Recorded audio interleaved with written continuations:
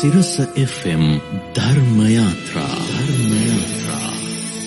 ආයුබෝවන් පින්බර උදෑසනක් ප්‍රාර්ථනා කරනවා ඔබ හැම දිනාටම.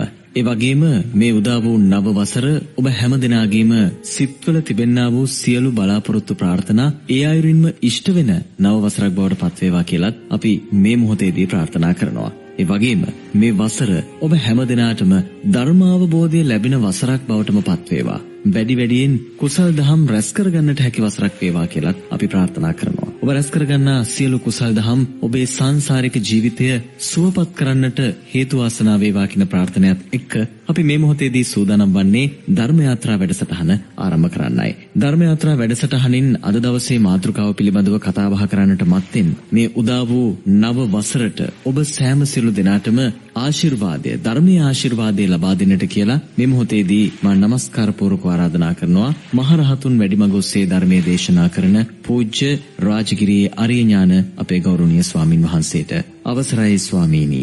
සාදු සාදු සාදු. පින්වතුනි, සුන්දර වසරක් එවිලා සුන්දර නව වසරක් උදා වුණ මේ ජනවාරි 1 වෙනිදා මේ සුන්දර උදෑසන පින්වතුල්ලා ලැබුවා වූ නව වසර කෙරෙහි අප්‍රමාණ වූ අලුත් බලාපොරොත්තු නැවුම් බලාපොරොත්තු වලින් ජීවිතේ පුරවාගෙන සිටින මොහොතක් පින්වතුනි.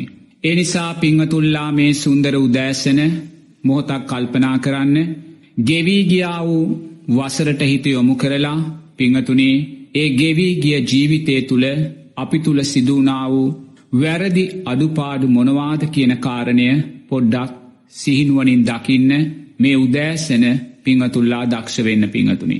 අපි ගෙවි ගිය වසර පුරාවට දකිද්දී අපි කුමක්ද දකින්නේ පින්වතුනි?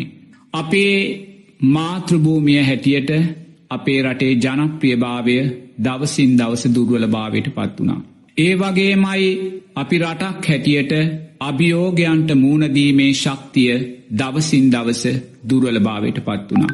ඒ වගේමයි පින්වතුනි රටක් හැටියට අපි අපේ භවභෝග සම්පත්, අපේ ධන සම්පත් දවසින් දවස දුර්වල වෙන දිශාවන්ටම අපි ගමන් කළා. ඒ වගේමයි මේ සියලු හේතු සාධකයන් නිසා පින්වතුනි ජනතාවගේ වර්ණය, සැපය, බලය කියන කාරණා නිරතුරුවම දුර්වලභාවයට පත් වුණා.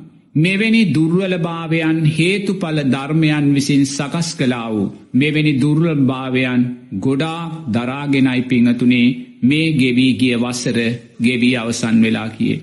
ඒ නිසා පින්වතුන් දක්ෂ වෙන්න.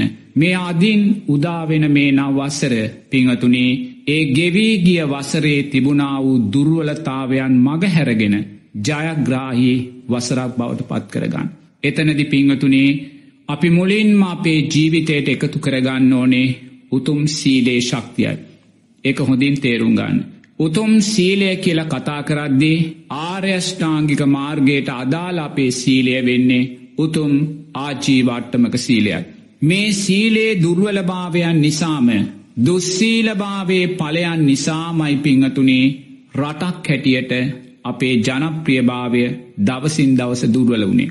මේ සීලේ දුර්වලභාවයන් නිසාමයි ජාතියක් හැටියට අභියෝගයන්ට මුහුණ දීමේ ශක්තිය දවසින් දවස දුර්වලලා ගියේ. මේ සීලේ දුර්වලභාවය නිසාමයි අපේ මේ භවභෝග සම්පත්, මේ මහා ධන හානි දවසින් දවස දුර්වල වෙලා ගියේ. ඒ නිසා පින්වතුනි මේ සුන්දර උදෑසන නව වසරක් ලැබුපු මේ සුන්දර උදෑසන පින්වතුල්ලා අධිෂ්ඨානයක් ඇති කරගන්න. ඔබට අවශ්‍ය නම් මේ ලැබුවා වූ නව වසර අභියෝගයන් ජයගන්න වසරක් බවට පත් කරගන්න. ඔබේ උපන් රට, ඔබේ මාතෘභූමිය ලෝකය තුල, ලෝකයා තුල යලි ජනප්‍රියභාවයට පත් කරන්න. ඔබට අවශ්‍ය නම් ඔබේ මාතෘභූමිය යලි මේ ධන හානි වලින්, මේ භවභෝග සම්පත් විනාශයෙන් වළක්වලා යලි සම්පෝෂිතභාවය ඇති කරගන්න.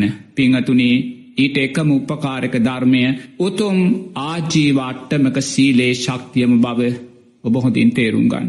ඒ නිසා මේ සුන්දර නව වසරක් ලැබපු වෙලාවේ ඔබ අධිෂ්ඨානයක් ඇති කරගන්න. මේ සමාජය තුල මතුවනා වූ මේ ව්‍යාසනකාරී තත්ත්වයන්ගෙන් මුදිලා රටත් ඔබත් පින්වතුනි සුන්දර ජයග්‍රහණයන් කරා උසවා තැබීම උදෙසා මම මේ ලැබුවා වූ සුන්දර අලුත් අවුරුද්දේදී ආජීව අට්ටමක සීලේ අර්ථය ඔබේ ජීවිතයට එකතු කර ගන්නවා කියලා පින්වතුනි. ඒ වගේමයි ලෝතුරා බුදුරජාණන් වහන්සේ දේශනා කරනවා අපි සෑම කෙනෙකුටම වර්ණය, සැපය, බලය කියන කාරණා ලබා දෙන්නේ දානේ ශක්තිය නිසාමයි කියලා පින්වතුනි. තෙරුවන් කෙරෙහි සද්ධාවෙන්, කර්මය කර්මඵල විශ්වාසයෙන්, ඒ වගේම සියතින් සකසා ප්‍රණීතව පූජා කරන දානයන්ගේ ඵලයමයි කියලා වර්ණය, සැපය, බලය කියන කාරණා අපේ ජීවිතයට එකතු කරගෙන. එනිසා පින්වතුල්ලා දක්ෂ වෙන්න. නිරතුරුවම මේ ලැබුවා වූ නව වසර පින්වතුනි අර්ථවත් ආකාරයෙන්, ඒ කියන්නේ සීලේ ශක්තිය තුලින්, ආජීව අට්ටමක සීලේ ශක්තිය තුලින්, ලෞකික ප්‍රඥාවේ ශක්තිය තුලින් පෝෂණය වෙන්නා වූ උතුම් සම්මා වායාමයන්ගෙන් ඔබේ ජීවිතය පුරවා ගන්න පින්වතුනි. ඒ උතුම් සම්මා වායාමයන් තුලින් පමණක්මයි සම්මා දිට්ඨියෙන්, ඒ වගේම සම්මා සංකප්පයන්ගෙන්, ආජීව අට්ටමක සීලෙන් පෝෂණය වුණා වූ සම්මා වායාමයන් තුල අපි පූජා කරන්නා වූ දානයයි පින්වතුනි අපිට නිරතුරුවම වර්ණය, සැපය, බලය අපේ ජීවිතයට එකතු කරලා දෙන්නේ. ඒ නිසා ජාතියක් හැටියටත් පෞද්ගලිකව අපේ ජීවිතවලටත් මේ ගෙවී ගිය වසරේදී ඇති වුණා වූ අප්‍රමාණ පීඩා කම්කටොළු මේ සෑම දෙයකටම මුල්ුණේ සමාජය තුල සීලේ ශක්තිය දුර්වල වීමමයි. ඒ නිසාම දුස්සීලභාවයෙන් දෙන්නා වූ දානේ ආනිසංස පක්ෂය දුර්වල වීමමයි. ඒ නිසා පින්වතුනි අද මේ ලැබුවා වූ උතුම් ජනවාරි 1 වෙනිදා දවස පින්වතුනි පින්වතුල්ලා දක්ෂ වෙන්න. තමන් ඉපදුන මව්බිම වෙනුවෙන්, තමන්ගේ අනාගත පරපුර වෙනුවෙන් පින්වතුනි රටේ ආත්ම ගරුත්වය වෙනුවෙන් අනේ මම ආජීව අට්ටමක සීලය තුල ශක්තිමත් වෙමින් නිරතුරුවම මහා සංඝරත්නය අරමුණු කරගෙන, සිල්වතුන් අරමුණු කරගෙන, වර්ණය, සැපය, බලය උදෙසා දන් පූජා කරමින් පින්වතුනි අපි මේ ලැබුවා වූ නව වසර ආයුෂ, වර්ණය, සැපය, බලයෙන් පිරි නව වසරක් බවට පත් කරගන්නවා කියන අදිෂ්ඨානය පින්වතුල්ලා ඇති කරගන්න. එය මේ ලැබුවා වූ සුන්දර අලුත් අවුරුද්දේදී ඔබ විසින් ඇති කරගත හැකි සුන්දර ධර්මානුකූල අදිෂ්ඨානයක් බවට පත් වෙනවා. තෙරුවන් සරණින්, දෙවියන්ගේ ආශිර්වාදයෙන්, ජය ශ්‍රී මහා බෝසමිඳුන් වහන්සේගේ, සන්නමාලී මහා සෑ සමුදුන් වහන්සේගේ අනන්ත බුදුගුණ බලයෙන් අපගේ අතිගෞරවනීය ඒ උත්තරීතර මහානායක සාමින් වහන්සේලා ඇතුළු වන්දනීය මහා සංඝරත්නයටත්, ඒ වගේම පින්වත් සියලුම ජනතාවටත්, ඒ වගේම සිරස ඒ සියලුම කාර්ය මණ්ඩලයේ සියලුම පින්වතුන්ලාටත් මේ ලැබුවා වූ නව වසර තම තමන්ගේ සියලු යහපත් පැතුම් ප්‍රාර්ථනා ඒ ආකාරයෙන් ඉස්ස සිද්ධ වෙන, ධර්මයේ අර්ථයන් වැඩෙන සුබ නව වසරක් වේවා කියලා මෙත් සිතින් ආශිර්වාද කරනවා. තෙරුවන් සරණයි. සාදු සාදු සාදු. අවසරයි ස්වාමීනි, මේ නව වසරේ ඔබ වහන්සේගේ බලාපොරොත්තු ප්‍රාර්ථනාත් ඒ අයුරින්ම ඉටු වේවා කියලා අපි සියලුම දෙනා එක්ව මේ මොහොතේදී ප්‍රාර්ථනා කරනවා. එසේනම් පින්වතුනි, අපි මෙතෙන් සිට සූදානම් වන්නේ අද ධර්ම යාත්‍රා වැඩසටහනේ අපේ ධර්ම කාරණා අවබෝධ කර ගැනීම පිළිබඳවයි. පසුගිය කාලාන්තරයේ පුරා සාමාන්‍යයෙන් සමාජ මාධ්‍ය පරිහරණය කරන අය පවා දකින්නට ඇති මේ ස්වාමින් වහන්සේලා සහ ගිහි පාර්ශවය අතර නිතර සිදුවන වචන හුවමාරු. සමහර විට මේවා කෙලවර වන්නේ ඊටාම බරපතල සංවාද බවට පත්වෙමින්, එහෙම නැත්නම් දෙපාර්ශවය අතර මත ගැටුම් ඇති කරමින්. මේ නුදුරු දිනයකදී අපිට අහන්නට ලැබිච්ච කාරණාවක් තමයි ගිහි පාර්ශවය විසින් ස්වාමින් වහන්සේ නමකට යම් අභියෝගයක් කරනවා. ඔබ වහන්සේ ඔප්පු කරලා පෙන්වන්න ඔබ වහන්සේගේ රහත් භාවය, ඔබ වහන්සේ ඔප්පු කරලා පෙන්වන්න ඔබ වහන්සේ කරන කියන දේවල නිවැරදි බව, ඒවා ධර්මානුකූලද කියන කාරණාව ඔබ වහන්සේ ඔප්පු කරලා පෙන්වන්න කියලා යම් පාර්ශවයක්, ගිහි පාර්ශවයක් ස්වාමින් වහන්සේට අභියෝග කරනවා. එහිදී එම ස්වාමින් වහන්සේ නැවත ගිහි පාර්ශවයට අභියෝග කරනවා, ඔබට පුළුවන් නම් ඔප්පු කරලා පෙන්වන්න මං වැරදි කියලා. මගේ මෙන්න මේ වැරදි තියෙනවායි කියලා ඔබ පෙන්눔 කරන්න. ධර්මයට අනුව මං කරන දේවල් වැරදි කියලා ඔබ ඔප්පු කරලා පෙන්වන්න. අන්න එහෙම කළොත් මං පෙන්වන්නම් මගේ රහත් භාවය නිවැරදි, ඒ වගේම මං මේ කරන දේවල් ධර්මයට අනුව නිවැරදි කියන කාරණාව. මේක සමාජය තුලත් යම් ගැටුමක් ඇති කරන කාරණාවක්. සමහර ස්වාමින් වහන්සේලා විසින් සිදු කරන දේවල් ගිහි පාර්ශවය වැරදි ආකාරයෙන් දකිනවා.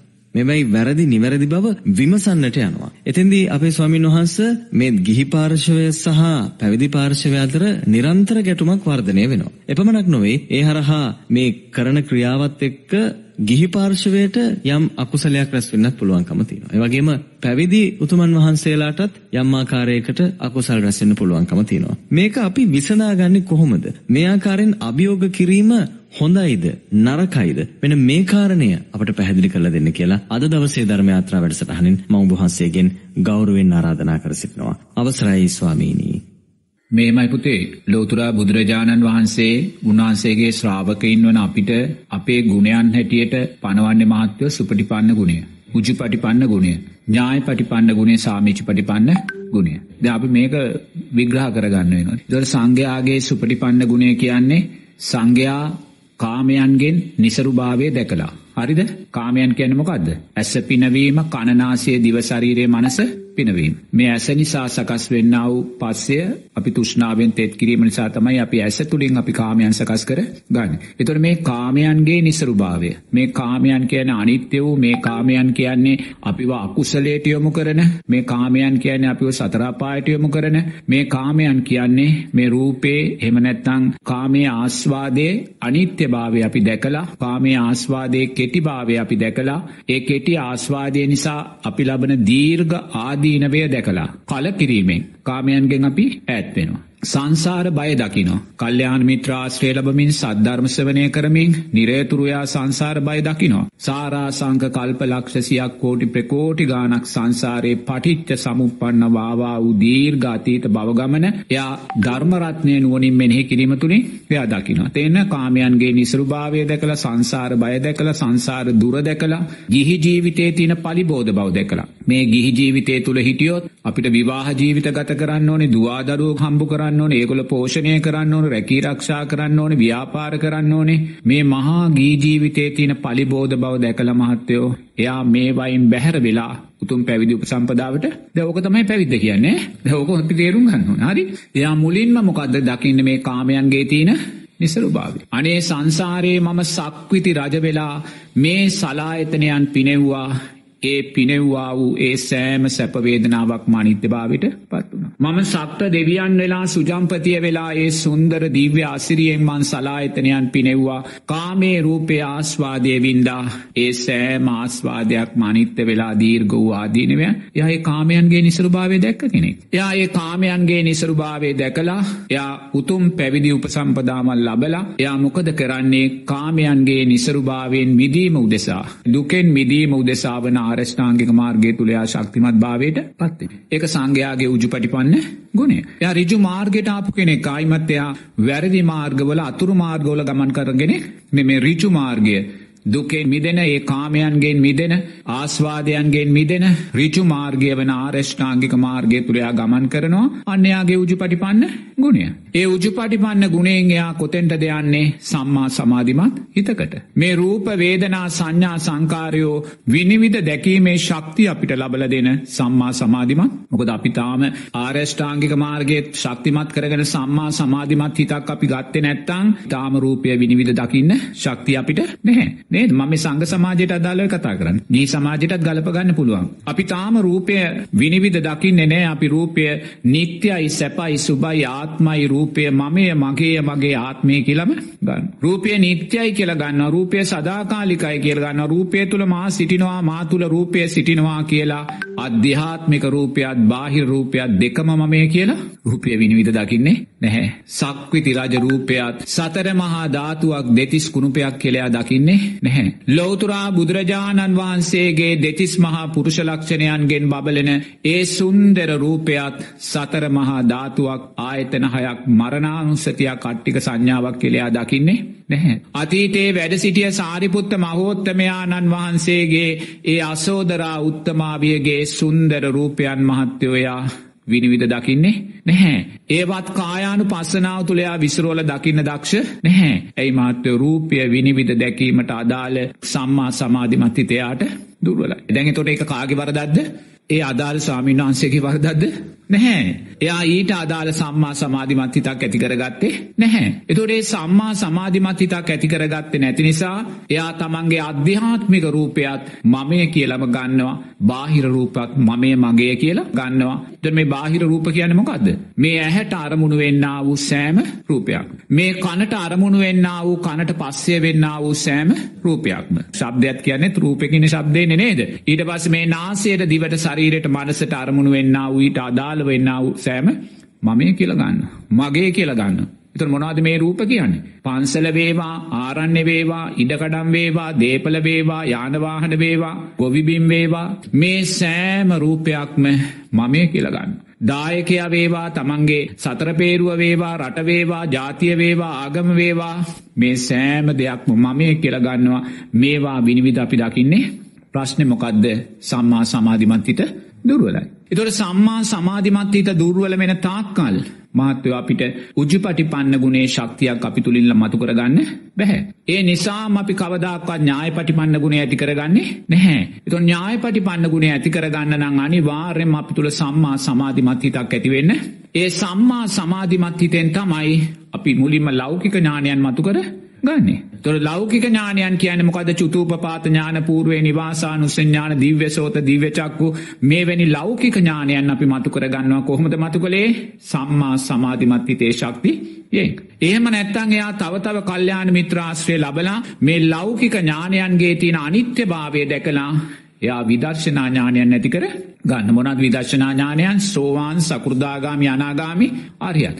එතකොට දැන් මේ ඥායපටිපන්න ගුණය ඇති උනේ කුමක් නිසාද? උජුපටිපන්න ගුණය තුලින් ඇති කරගත්තා වූ සම්මා සමාධිමත් හිත නිසා. ඒතකොට උජුපටිපන්න ගුණය ඇති කරගත්තේ කුමක් නිසාද?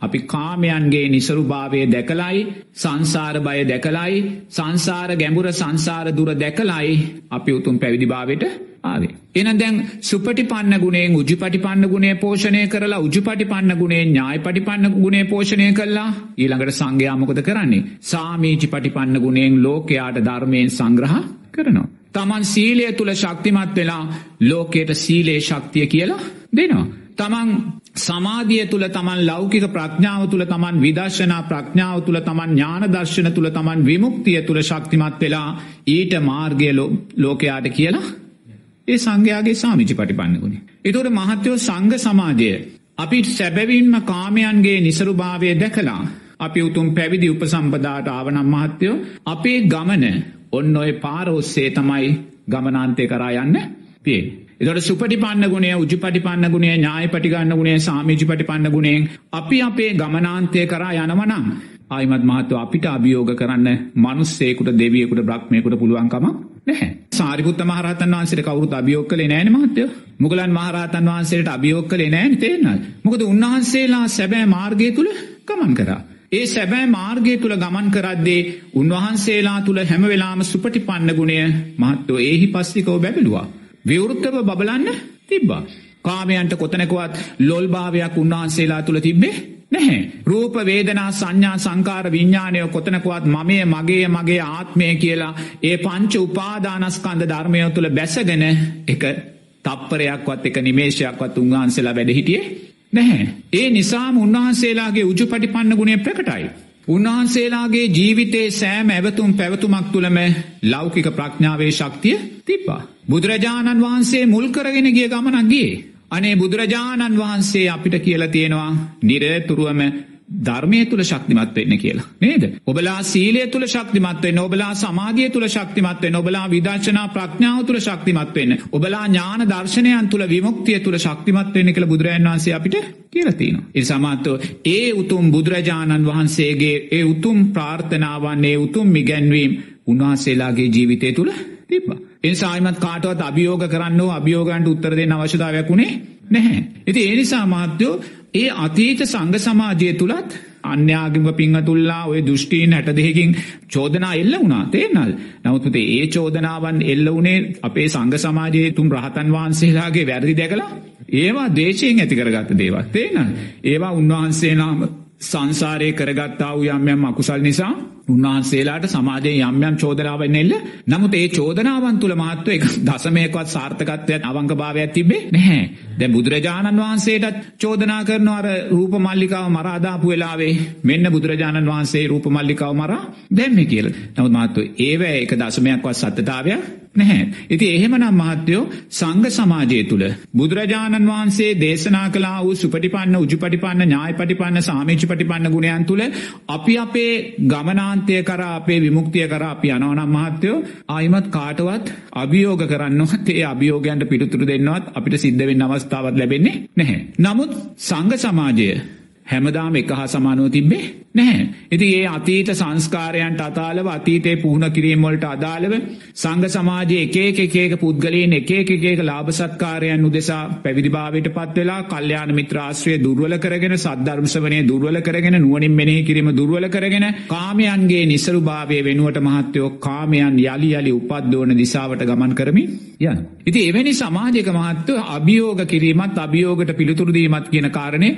සාමාන්‍ය ධර්මතාවයක් බවට පත් වෙනවා. මොකද බුදුරජාණන් වහන්සේ බලාපොරොත්තු වුණ අතීත රහතන් වහන්සේලා තුල තිබුණ අතීත සංඝ රත්නය තුල තිබුණ ඒ උතුම් ධර්මතාවයන් ගිලිහිලා යද්දි මහත්වෝ සමාජයේ ඒවා ප්‍රශ්න කරන ස්වභාවයට එනවා. ඒකෙනින් ධර්මතාවයක්. ඒ නිසා අපි නිරතුරුව දකින්න ඕනේ වර්තමාන සමාජයේ මහත්වෝ බුදුරජාණන් වහන්සේ අපිට දේශනා කරලා තියෙන්නේ අවිද්‍යාව වැඩි වෙන්න නානා ප්‍රකාර අවිද්‍යාවේ සංදර්ශනයන් සමාජගත වෙනවා. ඒක හේතුඵල ධර්මයක්. ධර්මයේ දුර්වල වෙනකොට ඒ තුලින් ගිහි පැවිදි දෙපාර්ශ්වයම අකුසල් සිද්ධ කරගන්නකොට ඒ අකුසල් වලට අදාළව තමයි ලෝකේ නිර්මාණය වෙන්නේ. ඒක හේතුඵල ධර්මයක්. ඉතින් ඒ නිසා අපි දක්ෂ වෙන්න ඕනේ සමාජයේ කොයි ආකාරයෙන් ගලාගෙන ගියත් අපි කල්යාණ මිත්‍ර ආශ්‍රය අපි සද්ධර්ම ශ්‍රවණය අපි නුවණින් මෙනෙහි කිරීම තුල සැබෑ ධර්ම මාර්ගය තුල අපි ජීවත් වෙන්න.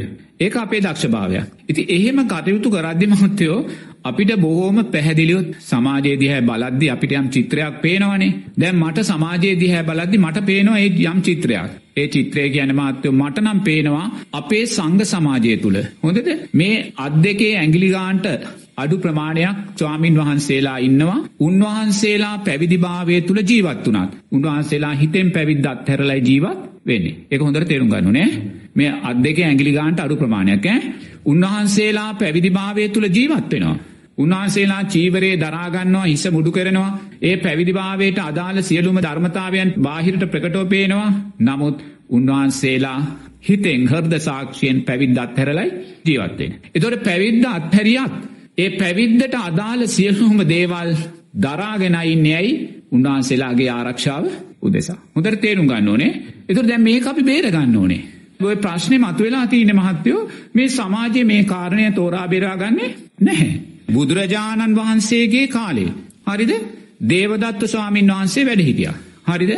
ඒතකොට උන්වහන්සේ බුදුරජාණන් වහන්සේගේ ලේ සැලෙව්වා. ඒ වගේම සංඝ වේදය සිද්ධ කරලා බරපතල වූ ආනන්තරීය පාප කර්මයන් සිද්ධ කර ගත්තා. එතකොට එහෙම සිද්ධ කරගෙන උන්වහන්සේ සංඝ වේදය සිද්ධ කරලා ස්වාමින් වහන්සේලාත් 500ක් කඩාගෙන මහත්වෝ බුදුරජාණන් වහන්සේගෙන් බැහැරට යනවා. උන්වහන්සේ වෙනම කණ්ඩායමක් පිහිටනවා. මිච්ඡා ශාසනයක් උන්වහන්සේ පිහිටවනවා. ඒතර බලන්න දැන් බුදුරජාණන් වහන්සේ ජීවමානව ඉද්දී බුදුරජාණන් වහන්සේ ළඟ හිටපු ශ්‍රාවකයෝ 500ක් බොරුවෙන් පොළඹවාගෙන මහත්වෝ දේවදත්ත කඩාගෙන යනවා. එතකොට දේවදත්ත අරගෙන ගියාට පස්සේ බුදුරජාණන් වහන්සේ සාරිපුත්ත මහරහතන් වහන්සේට කියනවා සාරිපුත්ත අනේ කොහොම හරි ගිහිල්ලා අර ස්වාමීන් වහන්සේලා ටික අරගෙන එන්න කියලා ඇත්ත කියලා. දැන් බුදුරජාණන් වහන්සේ ආවනවා සාරිපුත්ත මහරහතන් වහන්සේව. ඒතර සාරිපුත්ත මහරහතන් වහන්සේ අවද්දී දේවදත්ත උන දකින්න අර 500ත් එක වාඩි වෙලා දැන් එයා බණ කියනවා. මොකද එයා දැන් හිතන් ඉන්නේ එයා තමයි බුදුරජාණන් වහන්සේ කියලා. තේරෙන්නේ? එයා බණ කියලා බොහොම අර අකුසලේම ආස්වාදයෙන් ඉන්නකොට සාරිපුත්ත මහරහතන් වහන්සේ එනවා දැකලා එයා කියනවා අන්න බුදුරජාණන් වහන්සේගේ ප්‍රධාන අග්‍රශ්‍රාවකින් වහන්සේලා එනවා මාව බලන්න.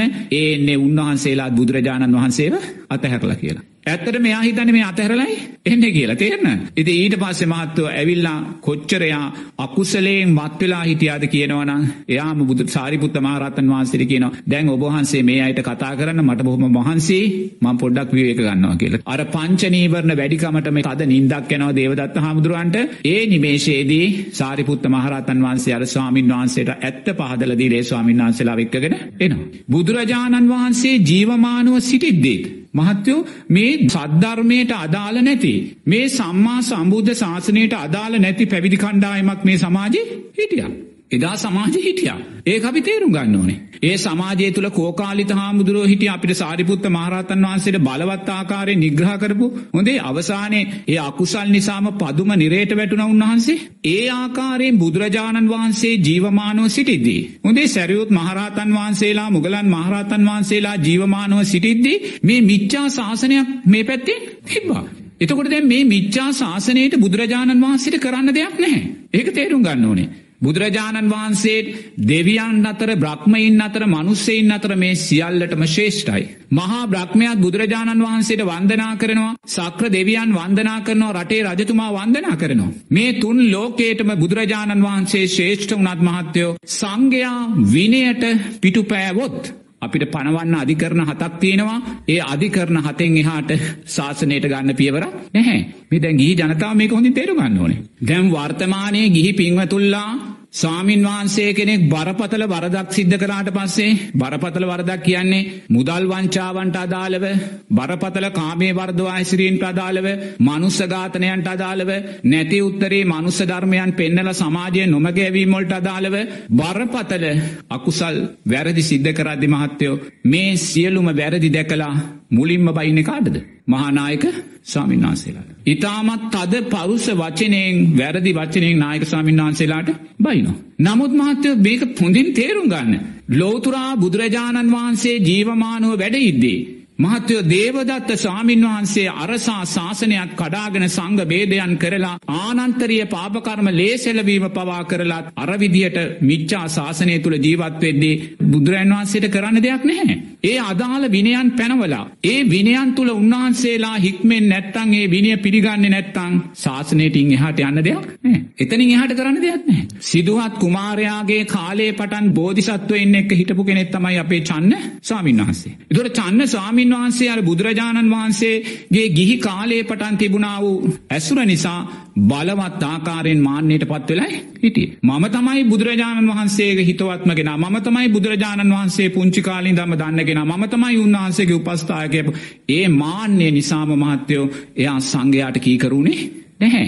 එයා විනය තුල හික්මුනේ නැහැ සැබවින්ම. එයා නොහික්මෙන නිසාම අනිකුත් සංඝයාට මාන්නෙන් එයා කරන්නා වූ මදිපුංචිකම් නිසාම බුදුරජාණන් වහන්සේම පිරිනිවන් පාන්න පෙර ආතුව කියනවා මම පිරිනිවන් පෑවාට පස්සේ චන්න භික්ෂුවට මෙන්න මේ බ්‍රහ්ම දණ්ඩනය පනවන්න කියලා. හරිද? එතකොට දැන් බ්‍රහ්ම දණ්ඩනය තමයි මේ සම්මා සම්බුද්ධ ශාසනයේ දෙන්න තියෙන ඉහළම දඬුවම මාත්‍යෝ. දැන් හොඳට තේරුම් ගන්න ඕනේ. දැන් මේ බොරුවට මහානායක ස්වාමීන් වහන්සේලාට වැඩිහිටි ස්වාමීන් වහන්සේලා බැනලා වැඩ නැහැ. තේරෙනවද? මොකද ශාසනයේ පනවලා තියෙන බුදුරජාණන් වහන්සේ. බුදුරජාණන් වහන්සේ පැනෙවුවා වූ ශාසනය ඉක්මවා යන්න අපිට පුළුවන් කමක් නැහැ. බුදුරජාණන් වහන්සේ ඉක්මවා ගියේ නැහැ. දේවදත්ත හාමුදුරුවෝ අර වගේ 500ක් කඩාගෙන යද්දී දේවදත්ත හාමුදුරුවෝ අර වගේ සංඝ ભેදයන් කළා කෝකාලිත හාමුදුරුවෝ අර වගේ සංඝයාට නිග්‍රහ කරද්දී මහත්තයෝ බුදුරජාණන් වහන්සේට ඉන් එහාට කරන්න දෙයක් තිබ්බේ නැහැ. තේන්න. එතකොට අර චන්න භික්ෂුවට බුදුරජාණන් වහන්සේ පිරිනිවන් පාන්න පෙර ආතුව කියන බ්‍රහ්ම දණ්ඩනය පනවන්න ආනන්ද කියලා. ඒතර ආනන්ද ස්වාමීන් වහන්සේ දන්නේ නැහැ මොකද්ද මේ බ්‍රහ්ම දණ්ඩනය කියලා. මොකද ඊට ඉස්සෙල්ලා පනවලා තිබ්බේ නැහැ. මොකද වෙන වෙන විනය කාරණා පනවලා තිබ්බේ. ඒවට හික්මුනේ නැහැ. මේ අධිකරණයන් පනවලා තිබ්බේ. දැන් බ්‍රහ්ම දණ්ඩනය කියන බුදුරජාණන් වහන්සේ කියනවා එයාට සංඝයා එකතු වෙලා බ්‍රහ්ම දණ්ඩනය පැනෙව්වට පස්සේ මොකද්ද වෙන්නේ?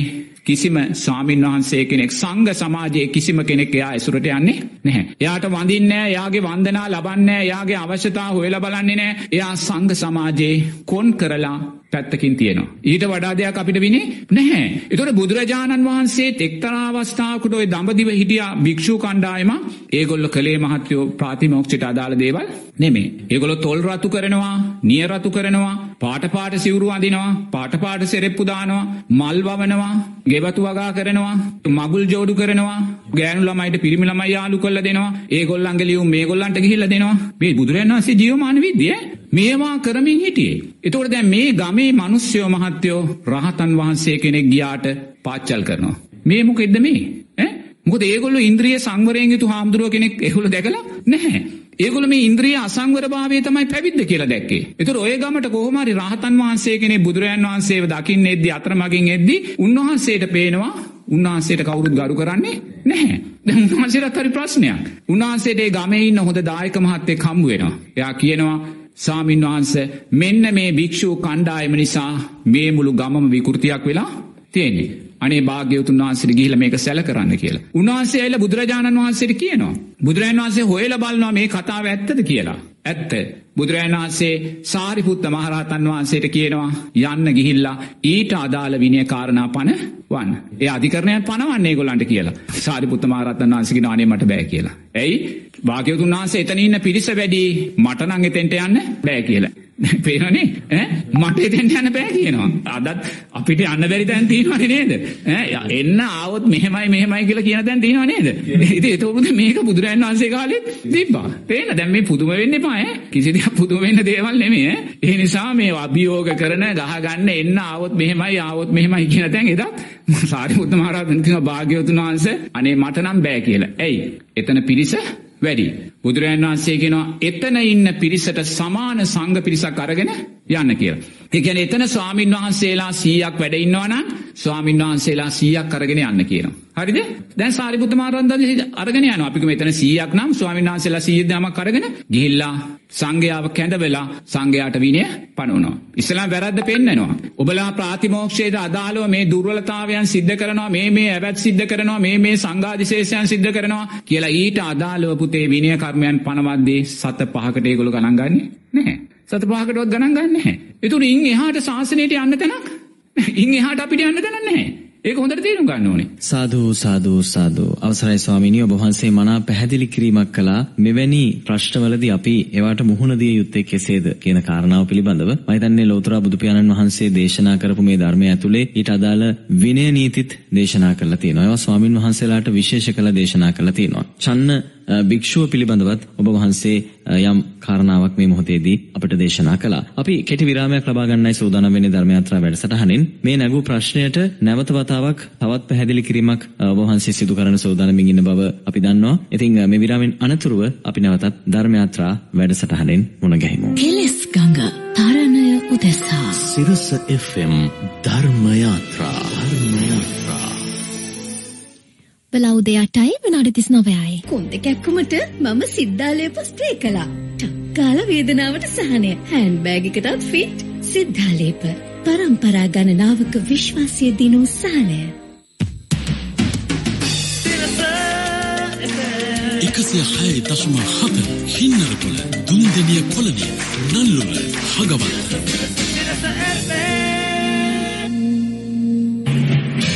අලුත්පේ පුවත් සිරස්තල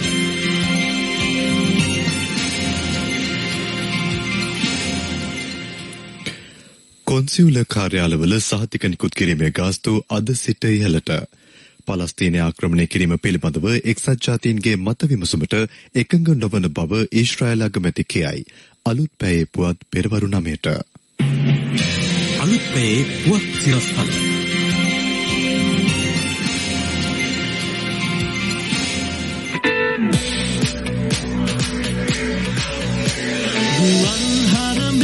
විස්මය සිරසයි ඉන්ද්‍රකීලය සමන් ගැබේ සැමදා සිරසයි සමටම පාර කියයි මගේ සෙවනැල්ලයි දිවියේ මගේ සිරස මට විශ්වාසයි මගේ සිරස මට විශ්වාසයි මගේ සිරස මට විශ්වාසයි බලවුද 8යි විනාඩි 41යි දැන්.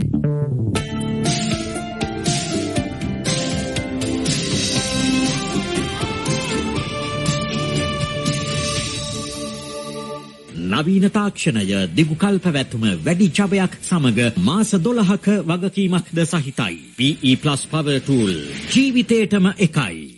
මේ මතක් කිරීම කාන්තාව ඔබට සායනිකව තහවුරු කරලා නාරි වෛද්‍යවරුන් අනුමත කරපු ලංකාවේ එකම නැප්කිනේ තමයි ඊවා කියලා කියන්නේ. දැන් දිගින් වැඩි ඊවා heavy flowings වැඩි දියුණු කරපු උසස් ගුණාත්මක බවින්ම වඩාත් පහසු මිලකට ඔබට මිලදී ගන්න පුළුවන්. ඊවා heavy flowings සමගින් උපරිම ආරක්ෂාවක්. මාලිකා හේමචන්ද්‍ර ජුවලර්ස් වෙතින් මේ නත්තල් සමයේ ආකර්ශනීය දීමනා රැසක් රණාභරණ සඳහා 40% දක්වා වත්කම් සහ මාස 24ක් දක්වා පහසු ගෙවීමේ සැලසුම්. හැම දෙයක්ම හොයලා බලන්නේ අම්ම කෙනෙක් වගේ. හිතලඟ තනියට ඉන්නේ සහෝදරියක් වගේ. හැම මොහොතකම තිරිය දෙන්නේ යෙහෙලියක් වගේ. නිතරම හොයලා බලන්නේ දුවෙක් වගේ. කාන්තා අපි කොතන කොහොම කුමක් කළත් ශ්‍රී ලංකාවේ සෑම කාන්තාවක් වෙනුවෙන් DFCC බැංකුව හඳුන්වා දෙන සුවිශේෂී ඉදරුම් ගිණුමයි DFCC ආලෝකා. ඔබේ ජීවිතේම කෙනෙක්. අමතන්න 0112350255 DFCC බැංකුව ඔබේ වර්ධනයට. දැන් එහෙනම් හැම වෙලටම බත් එක්ක කන්න ඇති තරම් මසුත් තියෙනවා. Goldie chicken sausages, Goldie chicken meatballs, Goldie කටට වසක් බතට මසක්.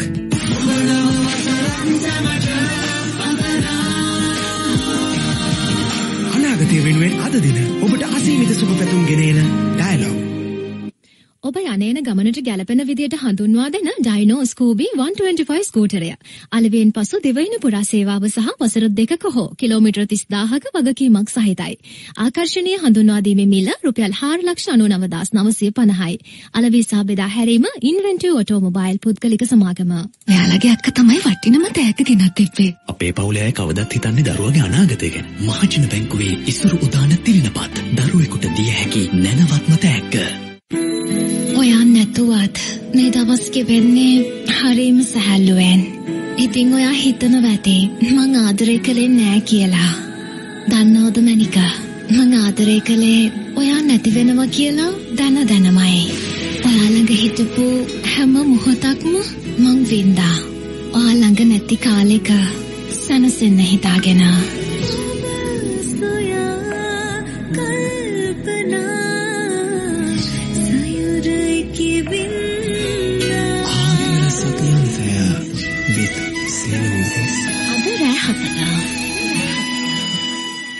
SLT Mobitel Mobile Non-Stop Locker. SLT Mobitel Mobile Prepaid සහ Postpaid පාරිභෝගිකයන්ට ඔබ කැමතිම ඇප් 9ට ඇති වෙනකන් data සහ වැඩිපුර 2GB අමතරව රුපියල් 520කට SLT Mobitel එකම එක සැබැඳියාව. චොක්ලට් තෙවරු කිස්ට් මැජික් බිස්කට් සමගින් රසවත් නව වසරක් වේවා. මේ මතක් කිරීම කාන්තා ඔබට සායනිකව තහවුරු කළා. නාරි වෛද්‍යවරුන් අනුමත කරපු ලංකාවේ එකම නැප්කිනේ තමයි ඊවා කියලා කියන්නේ. දැන් වැඩි දියුණු කරපු උසස් ගුණාත්මක බවින් වඩාත් පහසු මිලකට ඔබට ඊවා මිලදී ගන්න පුළුවන්. කොටන් ෆීල් වින්ග් සමගින් වැඩි සුව පහසුවක්. ග්‍රයිටෙක්ස් වින්ග් සමගින් උපරිම වියලි බවක්. DFCC බැංකුව 2023 නව වසර සමස්ත ශ්‍රී ලංකා වාසීන්ට පැතුම් ඉටුවන සතුට සපිරුණු සෞභාග්‍යවත් නව වසරක් වේවායි ප්‍රාර්ථනා කරයි. DFCC බැංකුව ඔබේ වර්ධනයට. තාක්ෂණය කියන්නේ වෙනස් වෙන දෙයක්. ලෝකය කියන්නේ අලුත් වෙන තැනක්. ඒ නිසා ජීවිතය කියන්නේ වඩාත් පහසු වෙන දෙයක්. ඒ පහසුව අත්විඳින්න ඔබේ නිවස නවීකරණයට, ගෙවත්තට සහ වාහනයට අත්‍යවශ්‍ය ඕනෑම දෙයක් සැනකින් පහසුවෙන් විශ්වාසයෙන් ලබා ගන්න. ජීවිතය අලංකාර කරගන්න. දැන්ම පිවිසෙන්න onestop.lk වෙබ් අඩවියට. ඔබට අවශ්‍ය දේ නොනවතින ඔබ නවතින තැන. onestop.lk ලොග් වෙන්න, සර්ච් කරන්න, ඕඩර් කරන්න. onestop.lk. SLT Mobitel Mobile Non-Stop Locker. SLT Mobitel Mobile Prepaid සහ Postpaid පාරිභෝගිකයන්ට ඔබ කැමතිම ඇප් 9ට ඇති වෙනකන් data සහ වැඩිපුර 2GB අමතරව රුපියල් 520කට SLT Mobitel එකම එක සැබැඳියාව. බලාපොරොත්තු ප්‍රතිපැඳගෙන නව වසරකට පාතබන මේ මොහොතේ අප සතු වටිනාම සම්පත මුළු රටක් එකවන්ව එක් කරන සෑමදෙනා අතර බෙදා හදා ගන්න ගුණධම් ඇතුළු වටිනාකම් සමුදායයි 2023 ලබන්නා වූ නව වසරට සම්පත් බැංකුවේ අපෙන් ඔබට උණුසුම් සුබ පැතුම්. නව ජවයේ කරසය කිස්ට් රයිට් සමගින් සුබ නව වසරක් වේවා. BOC පිට රටතෑගේ සීසන් 3 කෝටි 3ක සුපිරි නිවසක් දිනන්න. එතර මුදල් ලංකා බැංකුවටම එවන්න. චොක්ලට් තෙවරු කිස්ට් මැජික් බිස්කට් සමගින් රසවත් නව වසරක් වේවා. BOC පිට රටතෑගේ සීසන් 3 කෝටි 3ක සුපිරි නිවසක් දිනන්න. එතර මුදල් ලංකා බැංකුවටම එවන්න. SLT Mobitel Mobile Non-Stop Locker. SLT Mobitel Mobile Prepaid සහ Postpaid පාරිභෝගිකයන්ට ඔබ කැමතිම ඇප් 9ට ඇති වෙනකන් data සහ වැඩිපුර 2GB අමතරව රුපියල් 520කට SLT Mobitel එකම එක සැබැඳියාව. සායනිකව තහවුරු කළා නාරි වෛද්‍යවරුන් අනුමත කරපු ලංකාවේ එකම නැප්කිනේ තමයි ඊවා කියලා කියන්නේ. දැන් වැඩි දියුණු කරපු උසස් ගුණාත්මක බවින්ම වඩාත් පහසු මිලකට ඔබට ඒවා මිලදී ගන්න පුළුවන්. කොටන් ෆීල් වින්ඩ් සමගින් වැඩි සුව පහසුවක්. රයිටෙක්ස් වින්ඩ් සමගින් උපරිම වේලි බවක්. නව කරොසය කිස් රයිට් සමගින් සුබ නව වසරක් වේවා. මනුස්සකම් වලින් පොහොසත් වෙන එක ශ්‍රී ලාංකිකත්වයෙන් පොහොසත් සම්පත් බැංකුවේ අපි කොයි මොහොතකවත් අමතක කළේ නෑ. පොහොසත් මිනිස්සු ගනුදෙනුවකට එහා ගිය බැඳීම් සමුදායකින් පොහොසත් සම්පත් බැංකුව හෙට දින එළිය කරයි.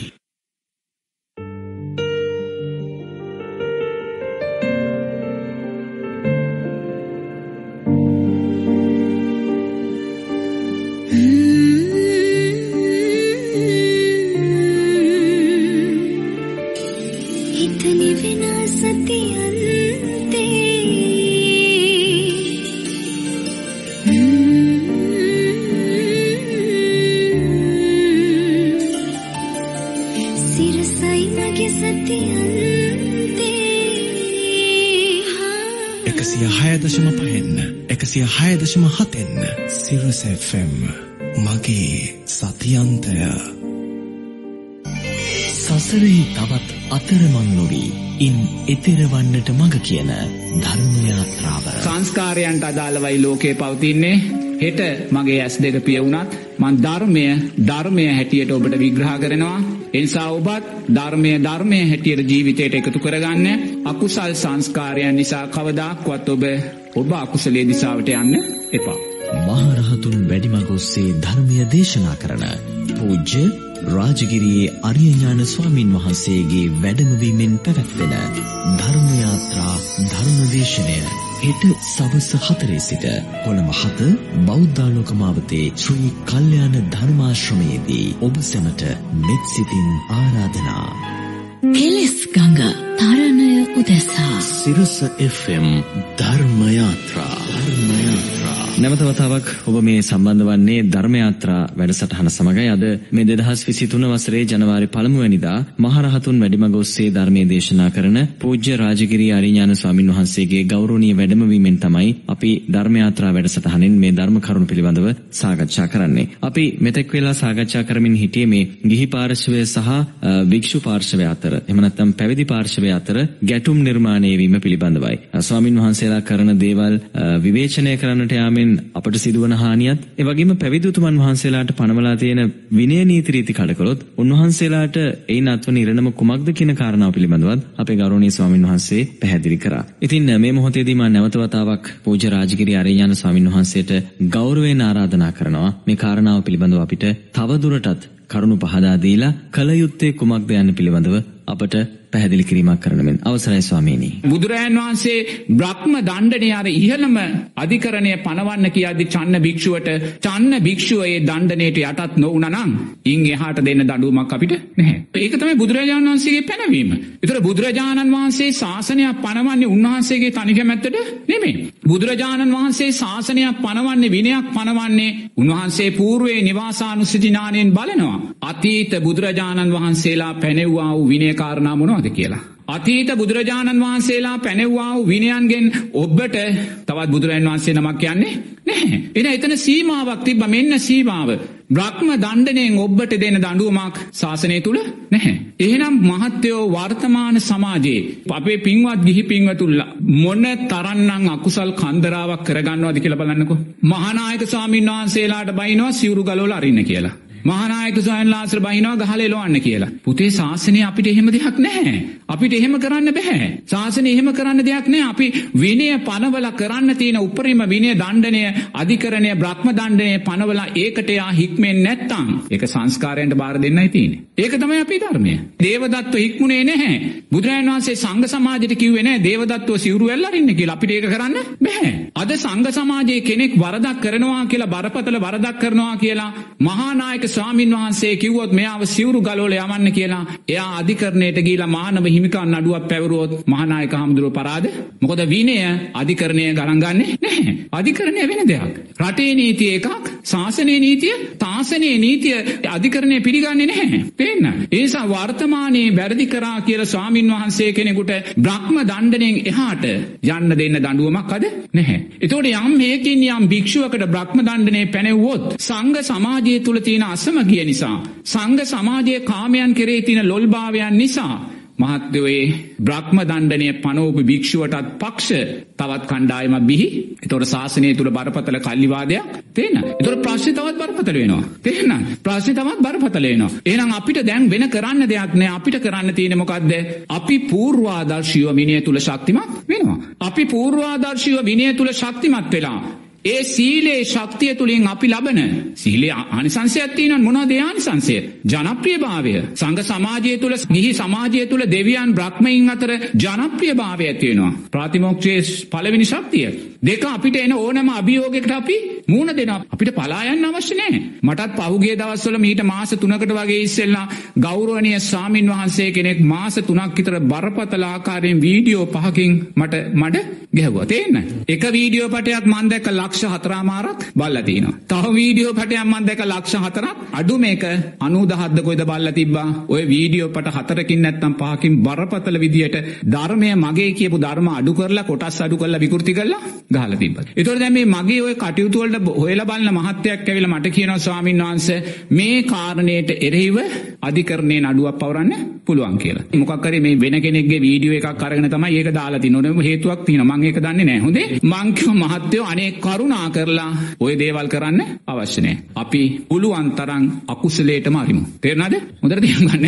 කියන දේ අහන්න නැත්නම්, මෙච්චර ධර්මයේ කියලා අහන්න නැත්නම්, තේරෙන්නේ නැත්නම් අකුසලයටම යන්න අරිමු. එක වීඩියෝ එකක් කළොත් අකුසලේ මේ ප්‍රමාණයයි, දෙකකට යන්න ගියොත් තව අකුසලේ වැඩි, තුන්වෙනි එකට යන්න ගියොත් තව අකුසලේ වැඩි, හතරවෙනි එක යන්න ගියොත් තව අකුසලේ. කරුණා කරලා එහෙම යන්න. ඔන්න විසඳුම.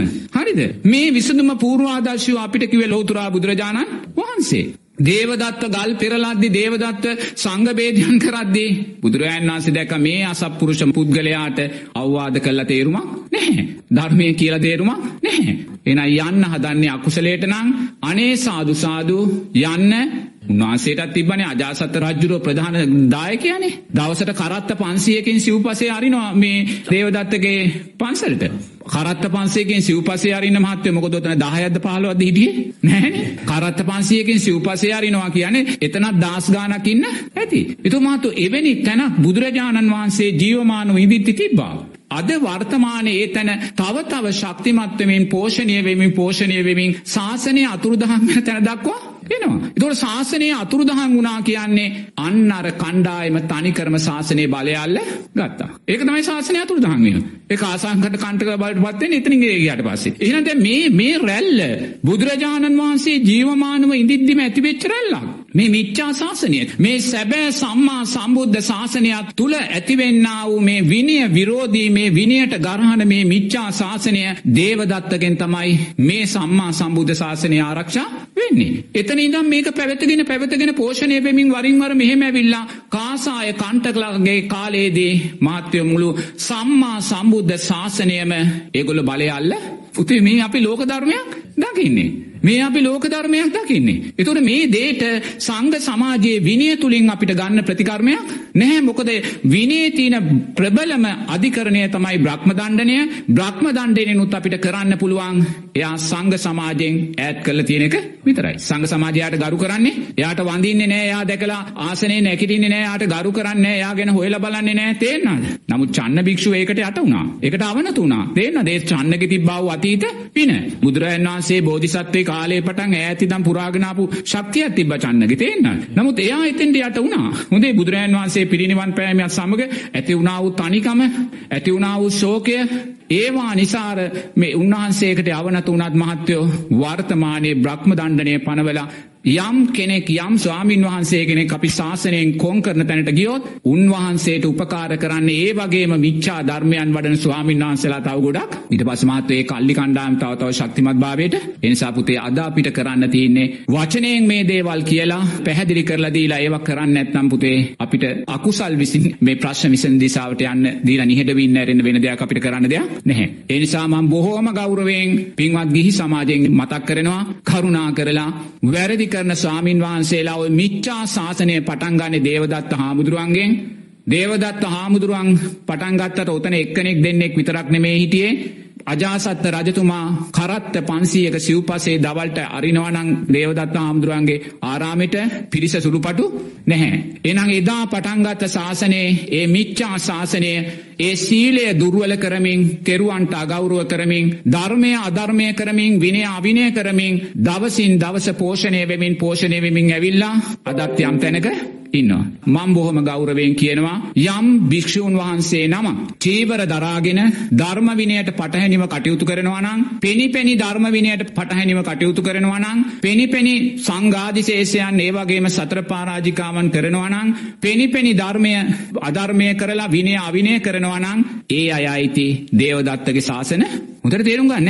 ඒක මේ බුදුරජාණන් වහන්සේගේ ශාසනයට අයිති නැහැ. ඒ නිසා බුදුරජාණන් වහන්සේගේ ශාසනයට අයිති නැත්නම් කරුණාකරලා උන්වහන්සේ කරන වැරදි වලට බුදුරජාණන් වහන්සේගේ ශාසනයට බයින්න.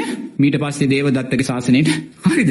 හොඳේ. මොකද බුදුරජාණන් වහන්සේ පලි නැහැ. මොකද බුදුරජාණන් වහන්සේ ජීවමාන විද්දී ඔය මිච්ඡා දේවදත්ත ශාසනය පටන් ගන්නනේ. ශාසනය කඩාගෙන ගිහිල්ලා. ඒතකොට එහෙනම් මේ මිච්ඡා ශාසනය නම් තුල ඉඳගෙන වර්තමානයේ විනය අවිනය කරනවා නම්, ධර්මය අධර්මය කරනවා නම්, සංඝ සමාජයට අවනත නැත්නම්, සංඝ සමාජයේ සුපටිපන්න ගුණය පිළිගන්නේ නැත්නම්, සංඝ සමාජයේ උජුපටිපන්න ගුණය පිළිගන්නේ නැත්නම්, අභියෝග කරමින් අභියෝගයන්ට උත්තර දෙමින් සංඝ සමාජයේ හාස්‍යයක් විහිළුවක් බවට පත් කරනවා නම් පුතේ ඒ කණ්ඩායම්යිති දේවදත්තගේ ශාසන. කරුණා කරලා එවැනි පැවිදි පින්වතුන්ලා කරන වැරදි වලට මීට පස්සේ මහානායක ස්වාමින් වහන්සේලාට බයින්න යන්න එපා. සම්මා සම්බුද්ධ ශාසනයට බයින්න යන්න, බුදුරජාණන් වහන්සේට බයින්න යන්න. ඒක මේ ශාසනයට අයිති නැහැ. ඒක මිච්ඡා ශාසනය. ඒ මිච්ඡා ශාසනයේ බුදුරජාණන් වහන්සේ ජීවමානව ඉන්න කාලේ තිබ්බා. එනම් මහත්තයෝ මේ මොහොතේ අපි අමුතු දෙයක් දකින්නේ නැහැ. හේතුඵල ධර්මයක් දකින්නේ. අධර්මය විසින් මතු කර දුන්නා වූ, අවිනය විසින් මතු කර දුන්නා වූ, අකුසලයේ විසින් මතු කර දුන්නා වූ ඒ දේවදත්ත හාමුදුරුවන්ගෙන් පටන් ගත්තා වූ අකුසලයේ ස්වභාවයයි අපි දකින්නේ. ඒ නිසා ඒ ස්වභාවයන් ලෝකේ එදත් තිබ්බා, අදත් තියෙනවා. ශාසනය අතුරුදහන් කරන්නේ තේ කණ්ඩායම් වල ශක්තිමත් භාවයමයි. ඒ නිසා මහත්තයෝ කරුණා කරලා ගිහි පින්වතුන්ලා මේ ශාසනය තුල සිද්ධ වෙන මේ විනය අවිනය, ධර්මය අධර්මය කරන කණ්ඩායම් තුලින් සිද්ධ වෙන විනාශයන්ට අනේ කරුණා කළා සම්මා සම්බුද්ධ ශාසනයට ඇඟිල්ල දික් කරන්න එපා. මම දැන් මතක් කළා මේ උතුම් සම්මා සම්බුද්ධ ශාසනය කියන්නේ බුදුරජාණන් වහන්සේගේ පැනවීම. බුදුරජාණන් වහන්සේලා ශාසනයක් පනවන්නේ අතීත බුදුරජාණන් වහන්සේලාගේ පැනවීම වලට අදාළවයි. ඒවා ඉක්මවා යන්නේ නැහැ. ඒ ඉක්මවා නොයන ශාසනය තුල ඉහළම දණ්ඩනය බ්‍රහ්ම දණ්ඩනය. බ්‍රහ්ම දණ්ඩනය එහා දෙන්න දඬුවමක් සංඝයාට නෑ. ශාසනය තුල බුදුරජාණන් වහන්සේ පනවලා, බුදුරජාණන් වහන්සේ පනවලා නැත්නම් අපිට මේ පැනවීම වලින් ඔබට යන්න කොහෙත්ම පුළුවන් කමක් නැහැ. ඒ නිසා අපිට කාටවත් කියන්න බෑ, මහානායක ස්වාමින් වහන්සේලාට කටක් කැරලා කියන්න බෑ අහවල් ස්වාමින් වහන්සේව ගහලා එලවන්න, අහවල් ස්වාමින් වහන්සේගේ සිවුරු ඇරලා අරින්න, අහවල් ස්වාමින් වහන්සේව එලවලා දාන්න. එහෙම කියන මොහොතේ මාත්‍රෝ අපි අවිනයටපත් උනා වෙනවා. අපි විනයෙන් බැහැරුණා වෙනවා. ඉතින් මේක ඒ ආකාරයෙන් පනවලා තියෙන බොහොම මනුෂ්‍යත්වයෙන් පිරුණ උත්තම ශාසනයක්. ඒ ශාසනයෙන් ඉන් එහාට යන්න තැනක් නැහැ. ඒ නිසා ඉන් එහාට යන්න තැනක් තියෙනවා නම් ඒව රටේ රජතුමා බලා ගන්න ඕනේ. රජතුමාට තේරෙනවා නම් මේ කණ්ඩායම් ශාසන විරෝධී, මේ කණ්ඩායම් ධර්ම විරෝධී, මේ කණ්ඩායම් විනය විරෝධී, මේ කණ්ඩායම් නිසා සමාජය තුල බරපතල අරාජික භාවයන් ධර්මය උදෙසා ඇති වෙනවා කියලා මහත්යෝ ඒවා බලා ගැනීම රජතුමාගේ යුතුයකම. ඒවාට කල යුත්තේ නොකල යුත්තේ මොකක්ද කියලා අපිට ඇඟිල්ල දික් කරලා අපිට කියන්න බෑ. ඒවා හේතුඵල ධර්මයන්. සමාජයේ අකුසල් වැඩි නම් ධර්මය විකෘති වෙන්න තියෙනා වූ අකුසල් වැඩි නම්, විනය අවිනය වෙන්න තියෙනා වූ අකුසල් වැඩි නම් සමාජය තුල මහත්යෝ රටේ රජතුමා උපකාර කරන්නේ අර අවිනයවාදී කණ්ඩායම් වලටමයි. ආර්ය සීලෙන්, ආර්ය සමාධියෙන්, ආර්ය ප්‍රඥාවෙන්, ආර්ය ඥාන දර්ශනයන්ගෙන්, ආර්ය විමුක්තියෙන් බැබළුන බුදුරජාණන් වහන්සේ වැඩ සිටිද්දී අපේ අජාසත් රජතුමා කාටද උපකාර කළේ? දේවදත්ත. පසු කාලීනව තමයි ආයේ මිච්ඡා ශාසනය අඳුරගත්තේ. එනම් මාත්‍යෝ වර්තමාන සමාජයේ හොඳින් තේරුම් ගන්න, සංඝ සමාජයේ නිවැරදි කරන්න අපිට විනයෙන් බ්‍රහ්ම දණ්ඩණයෙන් ඔබට යන්න දඬුවමක් නැහැ. ඒ නිසා අපි සංඝයා මොන වැරද්දක් කළත් සිවුරු ඇරලා යවන්න ගහලා එලවන්න කියලා මේවා කියන්න අපිට පුළුවන්කමක් අපි අවවාද කරා ඒ අවවාදයෙන් හික්මෙන්නේ නැත්තම් මහත්තයෝ දේවදත්තටවත් කරන්න දෙයක් බුදුරජාණන් වහන්සේට තිබ්බේ එන අපිට තියෙන්නේ අනේ සාදු සාදු කියලා මේ උතුම් විනයෙන් මේ උතුම් අධිකරණයන්ගෙන් සෑහෙන්නේ නැති මේ අධිකරණයන්ට අවනත නැති මේ අධිකරණයන්ට ගරු නොකරන යම් පැවිදි පින්වතුන්ලා ඉන්නවා නම් අනේ සියලු දෙනා ඒ අකුසල් සංස්කාරයන්ටම බාර දීලා අපි කුසලයේ තුල ශක්තිමත් වෙමු. හරිද? උදේ මේ ප්‍රශ්නෙට උත්තරයි මට කියන්න තියෙන. හැබැයි මේ දේත් කියනවා මම දැන් මේක කිව්වට පස්සේ මට එලෝ ගහන්න පුළුවන්. තේරෙනවද? මම සාමාන්‍යයෙන් විවේචනයේට බය නැහැ. තේරෙනවද? සංස්කාරයන්ට අදාළවයි ලෝකේ පවතින්නේ. තේරෙනවද? ඒ නිසා පුතේ හෙට මගේ ඇස් දෙක පිය වුණත් මම ධර්මය හැටියට ඔබට විග්‍රහ කරනවා. ඒ නිසා ඔබත් ධර්මය හැටියට ජීවිතයට එකතු කරගන්න. අකුසල් සංස්කාරයන් නිසා කවදාක්වත් ඔබ අකුසලයේ දිශාවට යන්න එපා. කොච්චර දේවදත්ත හාමුදුරුවෝ බුදුරජාණන් වහන්සේට එලවා පහර දුන්නත් අවසානයේ දේවදත්ත හාමුදුරුවන්ට සිද්ධ වුණා මරණාසන්න මොහොතේ ලේ වමනය කරමින් අනේ මාව බුදුරජාණන් වහන්සේ ළඟට එක්ක යන්න කියලා කියන්න සිද්ධ වුණා. නමුත් ඒක කරන්න පුළුවන් වුණාද?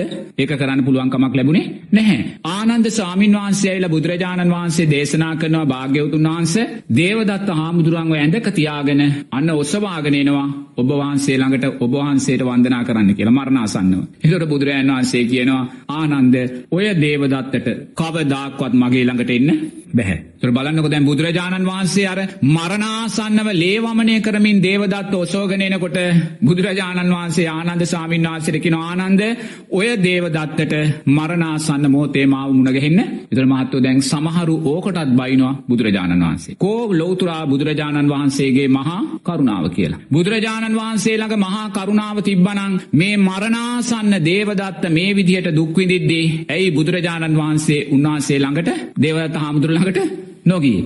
එහෙම නැත්නම් ඇයි කියන්නේ දේවදත්ත හාමුදුරන්ට මල් ළඟට එන්න වෙන්නේ? පුතේ ඒක බුද්ධ විෂයක්. මං කිව්වා බුද්ධ විෂයට ඇඟිලි ගහන්න යන්න එපා. මීට ඉස්සෙල්ලා මං කියලා තියෙනවා බුද්ධ විෂයට ඇඟිලි ගහන්න ගියොත් ඔබ උමුතු වෙයි කියලා. මොකද බුදුරජාණන් වහන්සේලා දන්නවා අතීත බුදුරජාණන් වහන්සේලාට සිදුවුණු සිදුවීම් పూర్වේ නිවාසානුචින්නාණයෙන් බලලා දැකලා බුදුරජාණන් වහන්සේ දන්නවා ආනන්තරීය පාප කර්මයක් සිදු කරපු කෙනෙකුට කවදාක්වත් මරණාසන්න මොහොතේ බුදුරජාණන් වහන්සේ කෙනෙක් දකින්න ඒ අකුසලයේ බලවත් භාවය.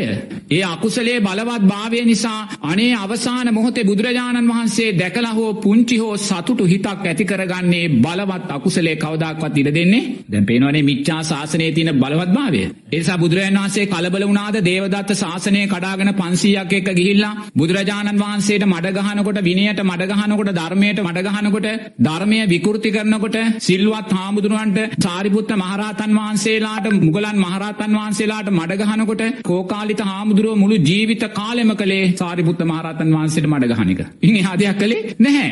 නමුත් අවසානයේ පදුම නිරේටම වැටිලා කල්ප ගානක දුකකට පදුම නිරේට වැටෙන්නේ මේ ජීවිතේම මේ මුළු ශරීරෙම මරණාසන්න මොහොතේ මහත්වෝ අර පැපොල් හැදිලා වගේ ලොකු නෙල්ලි ගෙඩි වගේ ගෙඩියනවා. ඇවිල්ලා පිපිරලා යනවා. අර ඉස්ම ගලාගෙන ගිහිල්ලා දුක් විඳලා තමයි පදුම නිරේට වැටෙන්නේ. එහෙනම් මහත්වෝ මේ ලෝක ධාතුව තුල නිවැරදි සාධාරණ අධිකරණයක් තියෙනවා. ඒ අධිකරණය තමයි සංස්කාරයන්ගේ අධිකරණය. ඒ සංස්කාරයන්ගේ අධිකරණය සාධාරණත්වය ලෞතුරා බුදුරජාණන් වහන්සේ කියන උත්තරීතර තැනට අපි ඔසවල තබනවා වගේ ඒ සංස්කාර කියන අධිකරණය අකුසලයේ බලවත් භාවය මහත්වෝ අවීචි මහා නිරේටම අපි වැදලා තේන්න. ඒ නිසා පුතේ අපි සමාජය තුල සිදුවෙන මේ කිසිම ශාසන විරෝධී දෙයක් දැකලා මොනම හේතුවක් නිසාවත් ඔබ හිතක් ඇති කරගන්න පුතේ අපිට තියෙන්නේ බ්‍රහ්ම දණ්ඩණයෙන් එහාට යන විනයක් සංඝ සමාජයේ නැහැ. එතනින් හික්මෙන් නැති කෙනෙක් ඉන්නවා නම්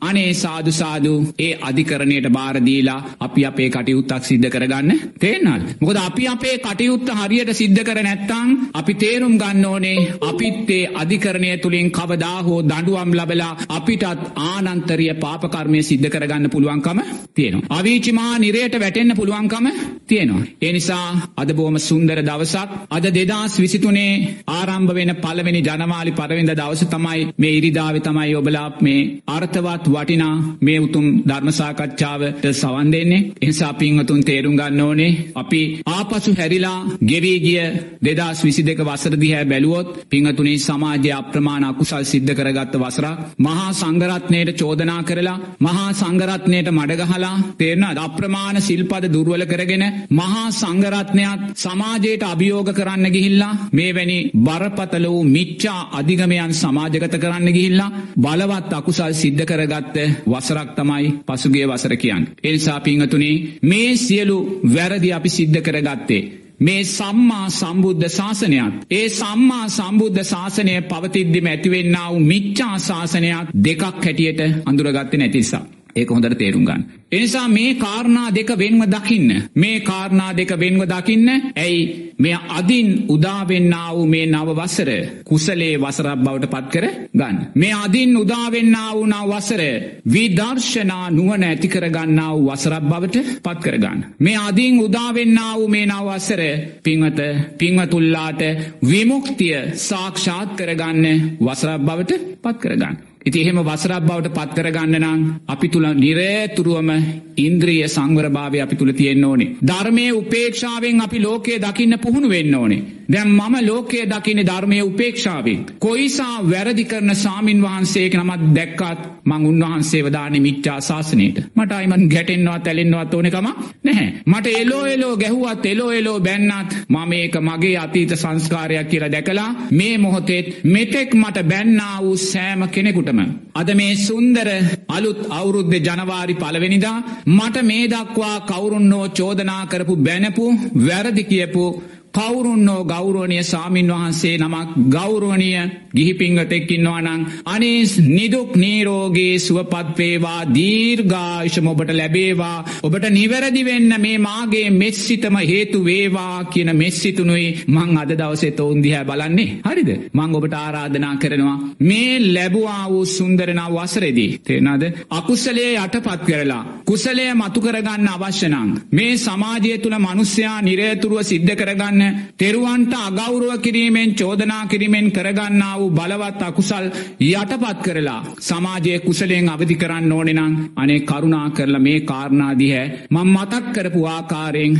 ධර්මයේ උපේක්ෂාවෙන් දකින්න. මිච්ඡා ශාසනය තුල ජීවත් වෙන කෙනෙක් දැක්කත් අපි කවදාකවත් උන්වහන්සේ නිසා අහිතක් ගැටීමක් ඇති කරගන්නේ ඒක හේතුඵල ධර්මයක් හැටියට දකින්නේ.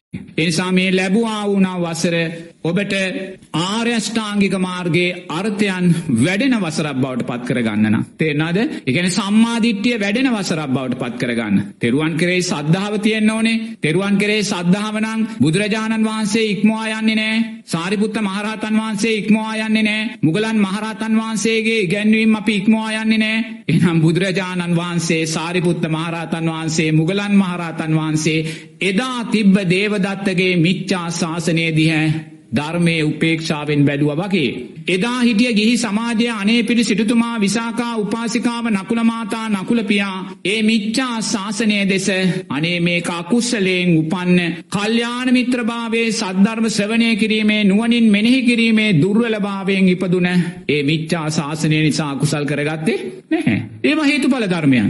ඒ මිච්ඡා ශාසනයේ යන පැත්තට ගියදෙන් ඒගොල්ලන්ට යන්න තියෙන්නේ සතර අපාය හරහා අවීචි මහා නිරේට යන ගමනක් ඒගොල්ලන්ට යන්න තියෙනවා. හරි නිවැරදි නොවුනොත් හොඳද? ඒ නිසා ඒගොල්ලෝ ඒ ගමනේ ආවි කියන දේ අහන්න නැත්තම්. නමුත් ඒගොල්ලන්ගේ කෝච්චියට ඔබ ගොඩ වෙන්න යන්නේ මම මීට ඉස්සෙල්ලත් මතක් කළා මුර්ග සංඥා කෝච්චිය ගමන් ආරම්භ කරලායි තියෙන්නේ. අනාගතේ පරමායුෂ අවුරුදු 10ක් යන තැනට ගිහිලා මතුවෙන මුර්ග සංඥා කෝච්චිය මේ මනුස්ස ප්‍රජාවෙම මුර්ගයන් බවට පත් වෙන මිනිසයා එකිනෙකා මරා ගන්න මිනිසයාගේ ලේ මිනිසයා බොන මිනිසයාගේ මිනිමස් මිනිසයා කන මුර්ග සංඥා යුගයට යන කෝච්චිය ගමන් ආරම්භ කරලා තියෙන්නේ. මේ මොහොතේ ඉබි ගමනින් ඒ කෝච්චිය ඉදිරියට යනවා. කරුණා කරලා මිච්ඡා ශාසනය තුල සිද්ධ වෙන්නා වූ වැරදිවලට ගැටිලා හෝ ඒවාට ඇලිලා මුර්ග සංඥා කෝච්චියට නම් ගොඩ වෙන්න යන්න එපා. මොකද බොහොම පහසුවෙන් මේ මොහොතේ ගොඩ වෙන්න පුළුවන්. තාම මුර්ග සංඥා කෝච්චිය ඉබිගමනින් ගමන් ආරම්භ කරලා තියෙන ලෝභ දේශ මොහයන් පටව ගන්න. ඒ නිසා ඔබ මේ මොහොතේ වේගවත් වෙලා ධර්මයේ උපේක්ෂාවට එන්නේ නැතුව ඇලීම් ගැටීම් වලට ගිහිල්ලා ඔබ මුර්ග සංඥා කෝච්චියට නැග්ගොත් අනිවාර්යයෙන්ම ඔබට ওই කෝච්චියෙන් බහින්න වෙන්නේ පුතේ.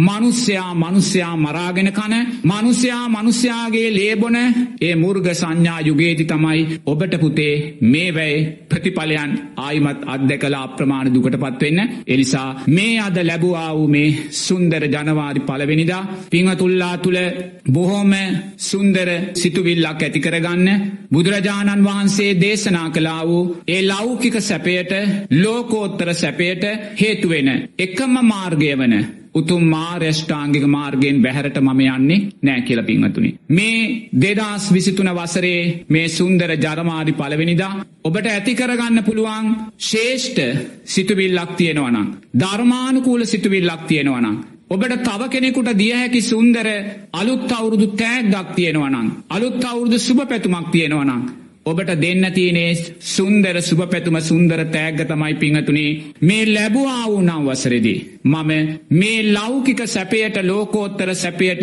එකම හේතුව වෙන මේ උතුම් ආර්ය අෂ්ටාංගික මාර්ගයෙන් බැහැරට යන්නේ නෑ. ජීවිත පරිත්‍යාගයෙන් මම මේ ආර්ය අෂ්ටාංගික මාර්ගය තුල හිඳමින් පින්වතුනි මේ උතුම් ශාසනය ශක්තිමත් කරන්න. ඒ ශක්තිමත් භාවය තුලින් මගේ කුසල් ජීවිතය ශක්තිමත් කරගෙන පින්වතුනි මේ ලැබුවා වූ මනුස්සත්වය අවම වශයෙන් සුන්දර දේව ජීවිතයක් බවට හෝ පත් කරගන්න මං අදිෂ්ඨානය ඇති කරගන්නවා කියන අදිෂ්ඨානයක් ඔබ අද ඇති කරගත්තොත් පින්වතුනි මේ සුන්දර නව වසරේ මේ මුල් දවසේදීම ඔබ උතුම් තෙරුවන්ගේ ඒ උතුම් ආශිර්වාදය ජීවිතයට ලබාගත් සුන්දර බෞද්ධයෙක් බවට පත් වෙනවා. පින්වතුනි පින්වතුන්ලා මේ මොහොතේ කල්පනා කරන්න මේ වසරක් ගෙවිලා සුන්දර අලුත් අවුරුද්දක් ලැබුව වෙලාවේ පින්වතුන්ලා බොහෝම කල්යාණ මිත්‍රභාවයෙන් මේ උතුම් ධර්ම යාත්‍රා මේ උතුම් ධර්ම දේශනාව ශ්‍රවණය කරලා ඒ ධර්මයේ නුවණින් මෙනෙහි කරලා පින්වතුනි සුන්දර ධර්මයේ අත්දැකීම් ජීවිතයට ලබා ගන්න ඇති. ඒ වගේම සුන්දර ප්‍රාර්ථනාවන් බලාපොරොත්තු ධර්මානුකූලව ඔබ තුල ඇති කර ගන්න ඇති. ඒ නිසා සිරස මාධ්‍යයටත් ඒ වගේම මේ උතුම් සද්ධර්මයේ ශ්‍රවණය කළා වූ ලක්ෂ සංඛ්‍යාතේ පින්වතුන්ලාටත් නිදුක් නිරෝගී සුවපත් භාවය දීර්ඝායුෂ සැලසේවා. මේ ලැබුවා වූ නව වසර පින්වතුන්ලාගේ සියලු පැතුම් ප්‍රාර්ථනා ඉස්ස සිද්ධ වෙන ධර්මයේ අර්ථයන් වැඩෙන සුබ නව වසරක් වේවා කියලා මෙසිතින් ආශිර්වාද කරනවා. ඒ වගේම මේ රැස් කරගත්තා උතුම් ධර්ම දානමය පින් අති ගෞරවනීය ඒ උත්තරීතර මහා නායක ස්වාමින් වහන්සේලා ඇතුළු සියලුම වන්දනීය මහා සංඝරත්නයටත් මේ පින් නිදුක් නිරෝගී සුවපත් භාවය දීර්ඝායුෂත් උතුම් චතුරාර්ය සත්‍ය දැකීම අවබෝධයට මේ පින් උත්තම ශක්තියක් වේවා. ඒ වගේම කල්යාණ මිත්‍රභාවයෙන් උපකාරක ධර්මයන් සකස් කොට දුන් පින්වත් සාරද මහත්මයාටත් පින්වත් පුබුදු මහත්මයාටත් ඒ වගේම සිරස ගුවන් විදුලියේ ප්‍රධානී ඒ පින්වත් සජිත් රත්නායක මහත්තයා ඇතුළු කාර්ය මණ්ඩලයේ සියලුම දෙනාටත් නිදුක් නිරෝගී සුවපත් භාවය දීර්ඝායුෂ උතුම් චතුරාර්ය සත්‍ය දැකීම අවබෝධයට මේ පින් උත්තම ශක්තියක් වේවා. ලැබුවා වූ නව වසර පින්වතුන්ලාගේ සියලු පැතුම් ප්‍රාර්ථනා ඉටු වෙන සුබ නව වසරක් වේවා දීර්ඝායුෂ සැලසේවා.